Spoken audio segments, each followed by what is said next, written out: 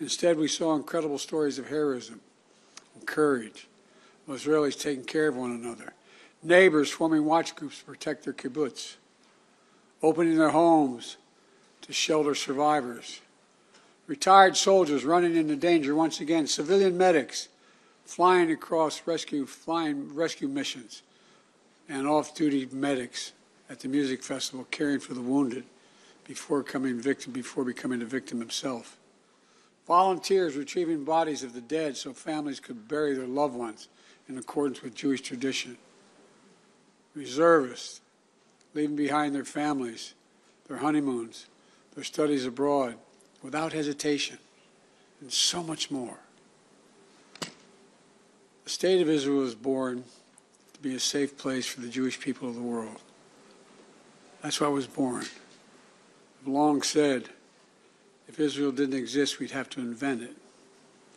While it may not feel that way today, Israel must again be a safe place for the Jewish people. And I promise you, we're going to do everything in our power to make sure that it will be. 75 years ago, just 11 minutes after its founding, President Harry S. Truman and the United States of America became the first nation to recognize Israel. We've stood by your side ever since. We're going to stand by your side now. My administration has been in close touch with your leadership from the first moments of this attack. We're going to make sure you have what you need to protect your people, to defend your nation.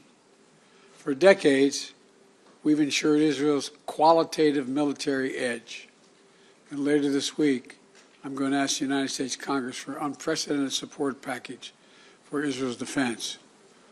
We're going to keep Iron Dome fully supplied so it can continue standing sentinel over Israeli skies, saving Israeli lives. We've moved U.S. military assets to the region, including positioning the USS Ford Carrier Strike Group in the Eastern Mediterranean, with the USS Eisenhower on the way, to defer further aggression against Israel, and to prevent this conflict from spreading.